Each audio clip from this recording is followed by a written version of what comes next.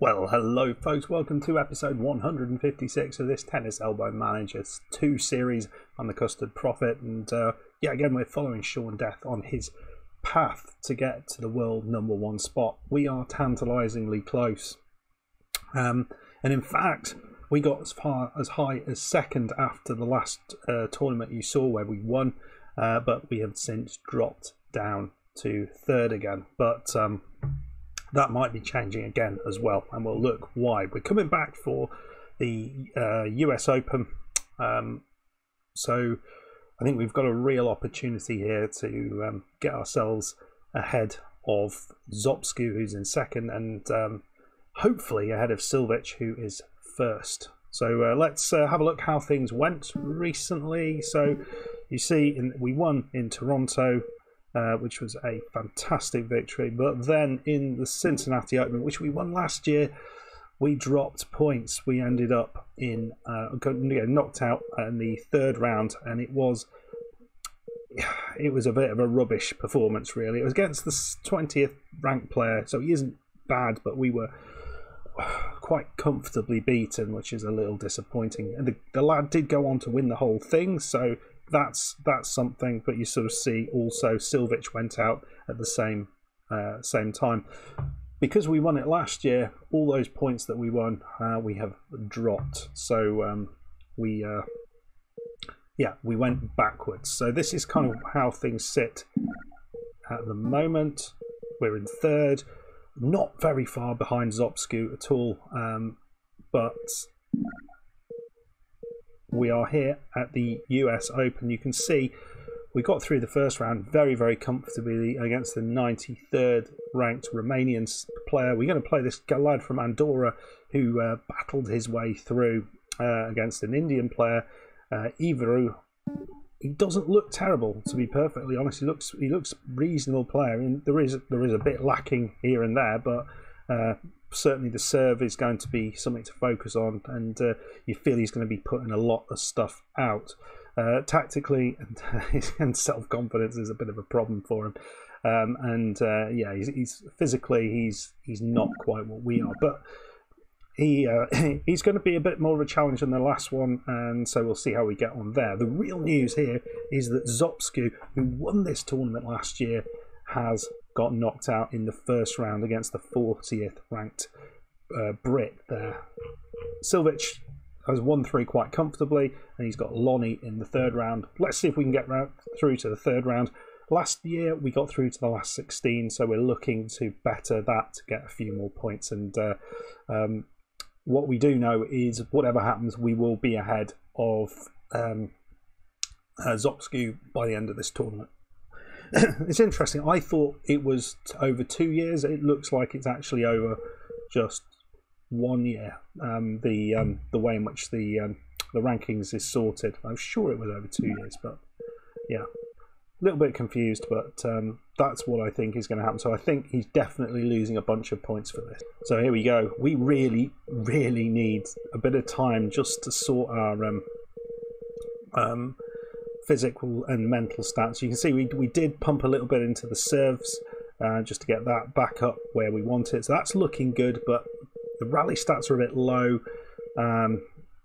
Mentally and physically, we're just a bit shy of where we used to be. We do have a bunch of experience points, but I wonder at what point this kind of sliding, because I'm focusing so much more on getting the short-term focus up for every match, which I think is really important to do, but how much with all these things just sliding a little bit because of that is going to affect us. I think at some point it will. Right, let's go and do it. As you see, he's probably very similar to us in terms of power, but on his forehand and backhand, but pretty inconsistent. That's fine. Okay, so those are put up. Just had to put my ears in so we don't get echo. 90% is his form of the day. We're sitting at 100%, so that's good. I don't think we need to look at forehand or backhand, but I think just because he's quite powerful, we'll just move a touch further. No, not that much. There we go. Further back and just give us a little bit more time to play. Right. Come on, let's do this. Well, we've been doing a lot on his serve, but... Sorry, just turn the volume down. Yeah, we've been doing pretty well on his serve, and he's done nothing on ours, and it's still in. Wow. There we go. And that's the first break.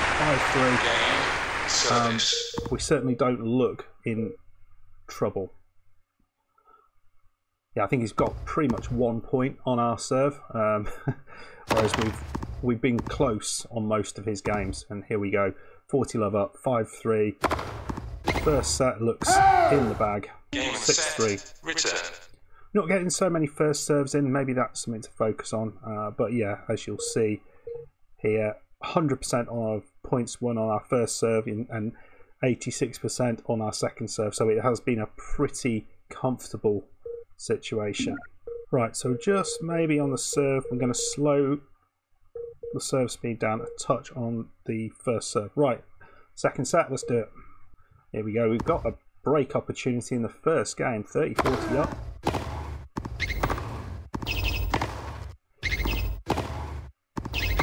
He kept that one in nicely, and as soon as he tried to put power on it, straight to the net. And we've got a break. That's going to be important. Well, he has won a point on our serve, but with love 40 up on his serve now, it looks like he might be crumbling a little bit. I thought he was going to put up more of a fight, I have to say, but I think there must be some hidden attributes as well that are, you know, that are important. Wow, he's got the power in now. Oh, he's just gone wide with that. Well, 3 love, and I think the second set is pretty much in the bag as well. Yep, we're 5-2 up, 40-15 up. I'm just going to wrap it up in this game to go 2 sets to love up, and we're looking good for reaching that that third round. There we go. Game set. Return. I think we've... Let's just have a look at that first serve. Has that helped? No, we're actually been worse. Okay. Doesn't matter. Let's go for it. Not change anything. And again, another break opportunity. We're 15-40 up here. That's nicely done, right down the line. 30-40. Got the British umpire here. I don't know why. Let's come over. Second serve. And he's got some power, but he doesn't use it that often. Into the net again. It's that consistency, that low consistency, which is really affecting him. Right, there we go. Let's go. Right, 30-40 up, 2 love up. I think winning this one would be good, and that I think would put the nail in the coffin finally. It's juice though. Again, we're 3-1 up now, 30-40 up, another chance to get the double break. He's kept it in. Oh, that was inches too wide. Millimetres. 4-2 up now. We've got an advantage on the Ivry serve. He's come out just wide. It's really, really close to us getting this win now. Now here we go. We got match point. 30-40 up at 5-3 in the third set. Not really been that great on his serve, and we've had a few break points, not made the most of them. Another chance in this game to wrap it up. Come on, Shawnee, let's finish it off. Into the net, there it goes. No mistake. 6-3, 6-2, 6-3, and that is all she wrote. Very, very strong performance from Shawnee. We were very good on our own serve, not quite so good on their serve, but we created a bunch of chances. So I was pretty pleased with that. Did really good. I mean, good return points won, 46%. That is excellent. Just 10% for Ivory. So with into the third round, who are we going to play there? So it is the seed. It's Mistelia from France. Let's have a look at him. looks a better player than we've just played, but a poor stamina, poor strength, poor reflexes, and short-term form is in the ditch, so that's not going to help him much. But he does have a bit more power than the last guy. He's probably going to come to the net. We've played him before and lost to him on clay fairly comfortably a couple of years ago, so this could be a potential banana skin. Let's have a look what's happened elsewhere. I think all that's happened is that we've seen a few seeds dropping here in this half of the draw. Qualifier getting all the way through to the third round there. Alex Zverev moving through. He's 35th in the world now, but Nick Kyrgios might be a problem there. Tiamallo, who we have played before, might be a bit of a problem there. But thankfully, yeah, Hamilton, he's dropped out. Thank God for that after having to play him. So yeah, I think if we get through this, then we will be playing either the Russian Medvedev or Leporte from Australia. Neither of those, Austria, sorry, not Australia. Neither of those particularly look great. I mean, that guy looks particularly poor, although we have lost to him once.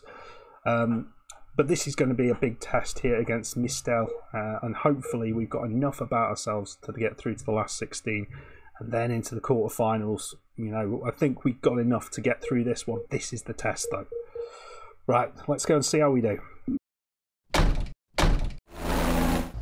Yeah, so here we go. Now, my worry here is that this guy is pretty much the exact... No, save, load strategy. Oh, no! I've overwritten the bloody strategy. Right, I'm just going to have to sort this out. Okay.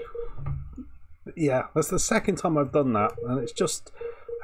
I think it's just because the symbols look so similar. It's easy to do that. But so we've set the strategy up, which hopefully is going to be fairly similar to what the other one was.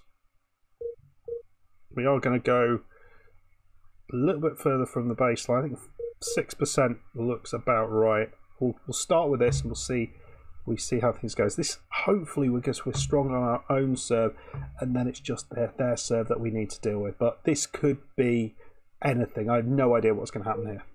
Well, not what I necessarily was expecting. First game won fairly comfortably, and we have a couple of break points. But that's what I was expecting. And that one slapped down the line. It's deuce. Another break opportunity here. Be nice to get an early break. That would be... Just didn't really do anything with that, and we did nothing with that either. Poor backhand. Chance there. Right, 15-40 up. We were love 30 down on our own serve, so I think there's real opportunity for this to go either way. He's got very blonde hair. Was that a hat? He's got some power as well. So 30-40.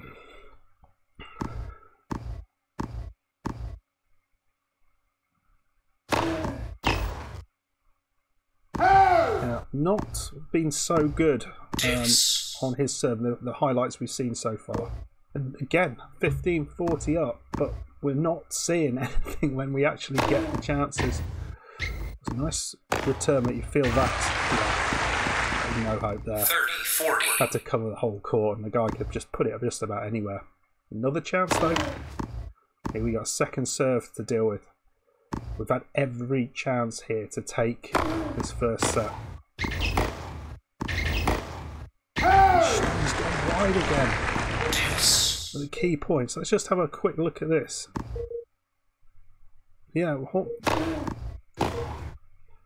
another chance here, advantage. Yeah, both on 100% form of the day. And into the net. It wasn't a hard return there.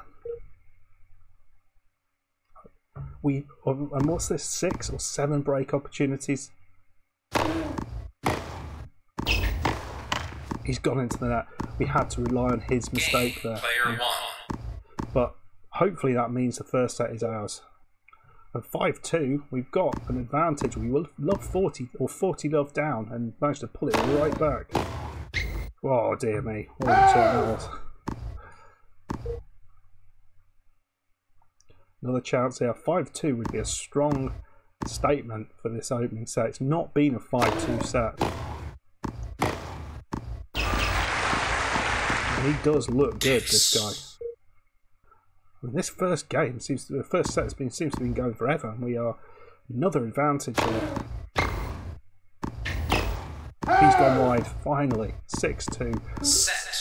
That was hard work. That was a lot of work to get there. 74% serves, good.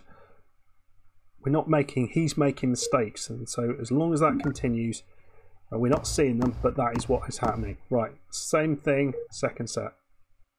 Right, love 40, 3-2 up. This is better. This one's been a harder set, not that many chances. We need to make sure we make the most of these chances when we get them. Come on. A couple more opportunities here. That's a nice return. Deep. And that was a lovely shot down the line, and we have got the break. And there we go. 40 love up. 5-3.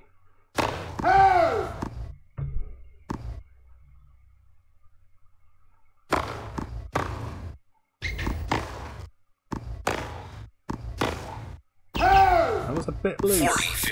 40-15. Not really giving too much up on our own serve. There we go. 6-2, 6-3. And I think we just need to keep it pretty much the same, exactly the same sort of thing. He's making more errors than we are, basically. So, same again.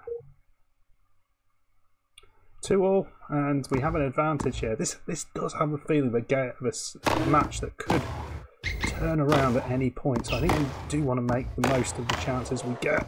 It's got lucky there, but we put it away 3-2. We have a head in front, or neck in front, whatever this thing is. Something in front in this third set. That's important.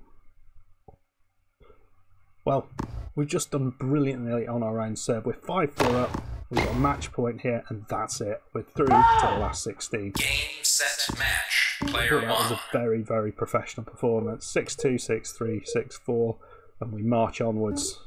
That was good. That was really, really pleasing. So we are going to be playing the Austrian, who didn't look very good. He beat Medvedev, who is it? The Medvedev, who looks also rather uninspiring, but we're through to the last 16. Let's have a look at some of the other players through. Zverev is who we're going to be playing potentially, or Giannese. Either one is going to be an epic battle in the quarterfinals if we get through that far. Let's have a look at the other side of the draw.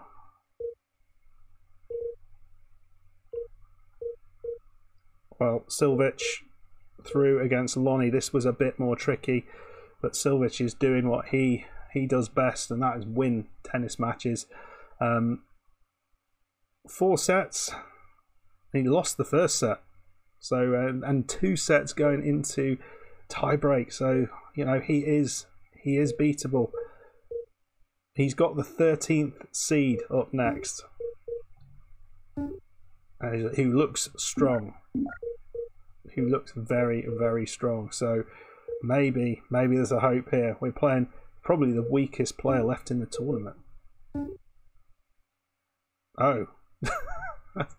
So he's very good, although backhand, his precision is not looking particularly great. Physically a bit weak, and service should be a bit rubbish. So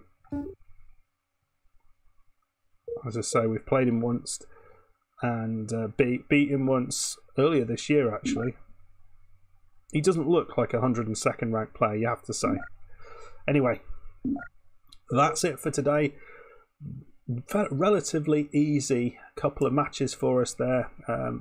First up against Ivru, winning easily there from Andorra, and then the 29th seed comfortably dispatched in 3 sets. So we've got another game which looks more challenging than I first anticipated, but I think we've got enough to get past this lad. And then that's a bit of a mouth-watering tie. If we get through it, either Zverev or Giannese, it's always a battle against Giannese. Yeah, we did lose against him, didn't we, in the final? Yeah, in Atlanta, tight old match, but we've had some epic matches. Anyway, folks, that'll do. If you've enjoyed the episode, make sure you hit that like button, subscribe if you're new, and I will see you for the last 16 match. Potentially, this tournament could be where we finally break into the top of tennis. I think if we won it, potentially we could catch